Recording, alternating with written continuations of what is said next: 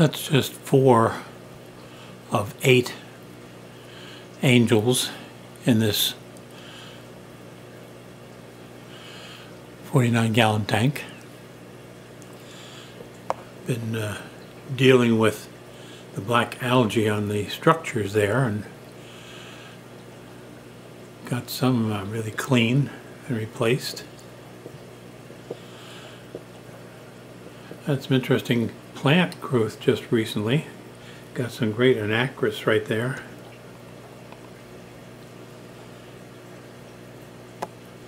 Done a tropicarium down in Ocean, New Jersey.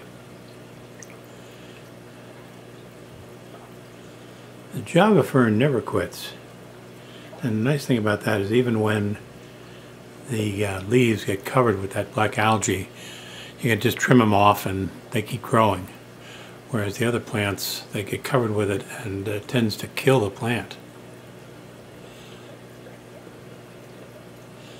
Especially when you're dealing with an Amazon sword like that one. New plant just next to it, I'm not sure exactly what plant that is. But it looked healthy and I couldn't resist it for $7.99 down there. And in the background we have a nice growth of hornworth right behind the white structure. And now again with a very nice bunch plant for a reasonable price. They don't tend to last too long in the tanks, so I'm not sure where the source is.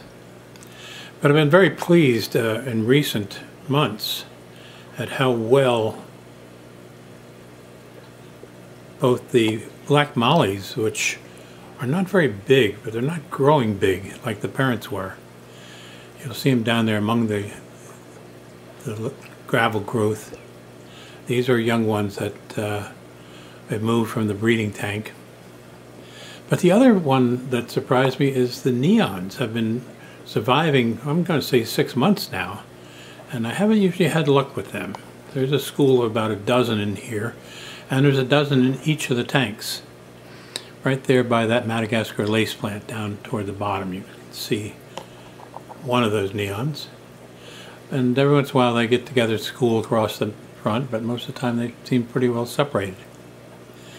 See some lemon tetras right there in the middle. Some platies for some color. Hiding toward the back right now. I've got to have the front replanted. When my wife comes back, she's my gardener, as you will. I tend to go for a natural growth type, whereas she really has the green thumb, and when she gets through with it, it looks totally different. So maybe later on, after she gets through with it, I'll capture that. Meanwhile, we have the one betta here. I love bettas, but they tend to take up a whole tank. So this blue one, you'll see the other one in the corner tank in just a minute. I did have 2 bettas in this tank for a while and eventually gave up on that idea. Of course, they're not supposed to be together, but one, the fins got pretty much trimmed down, so I had to give up on that. Water tends to be very hard and acid, and a friend just gave me some coral sand, he calls it, crushed coral, and I'm going to try and bring this back to neutral. Here we got a couple of those neons fighting with each other right over here. That's unusual, but they certainly are going at it. Wow. And of course right in the center there is our famous upside down catfish that has been here now for more than 10 years. And when he comes out, he's big. He started out as a very small fish. He tends to hide out unless I throw some food in there. I'm very pleased also that the clarity of the tank water stays just like it is right now. It's usually pretty good. Not do anything special for that. just happens to be filtered well.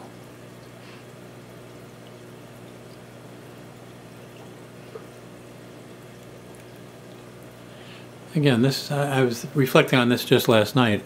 Kind of nice. This is in our living room, and I've got a lounge chair that swivels, and swiveled this way. I'm sitting like 5 feet away from the tank and really sit back and enjoy the tank, as opposed to being off in a separate room where so many people have their tank rooms separate, and you got to get away from the family and everything to go enjoy them.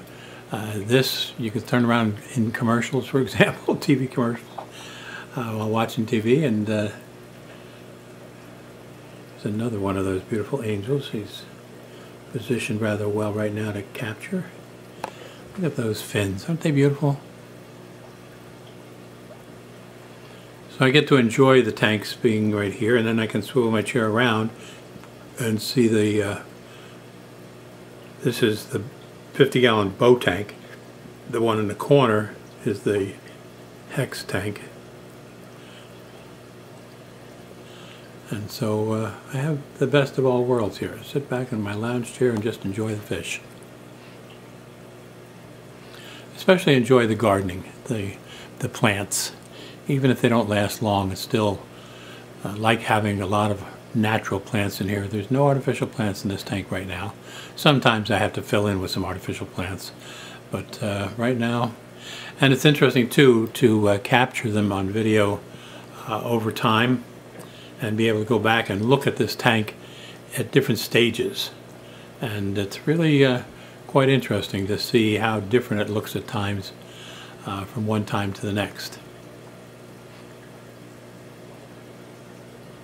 There's another nice Amazon sword right behind that Madagascar lace plant. Madagascar lace plants do beautifully for a short while, then that black algae takes over and kills them. But sometimes I can keep the bulb and it'll come back. So you see there's leaves from the Madagascar lace plant just above where that betta is right now. Just picked that up the other day from, again, Tropiquarium, and hopefully the leaves will thrive without the algae.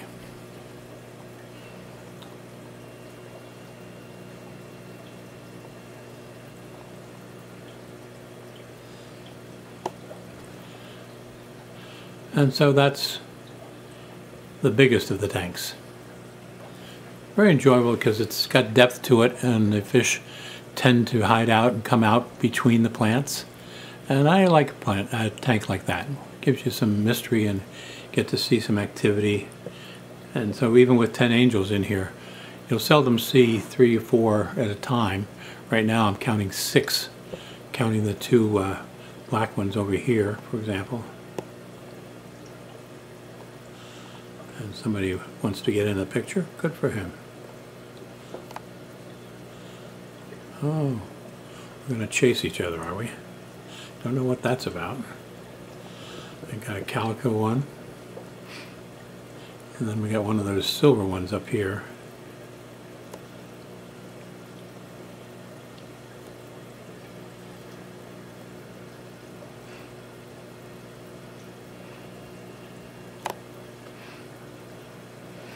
And there's those 2 black ones right below it.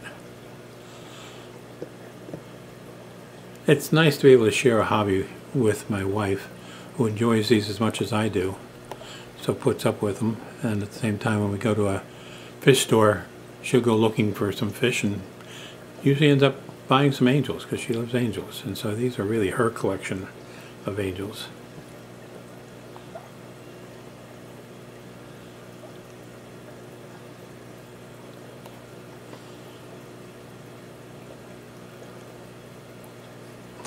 Oh, there comes the big pleco down in the corner here.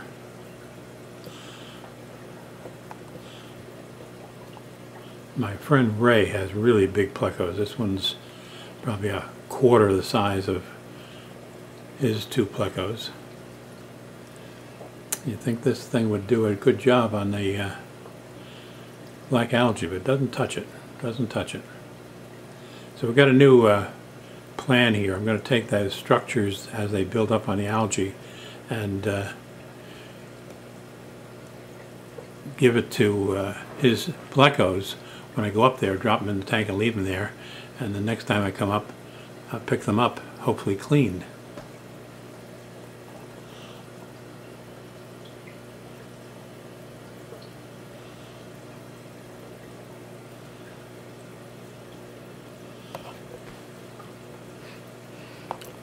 See some of the colorful platies down the front here.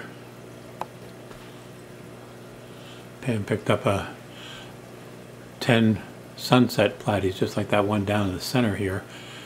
We put those over in the corner tank to give it some color. You'll see that in a minute. And so with that, let's say goodbye to these two gorgeous angels.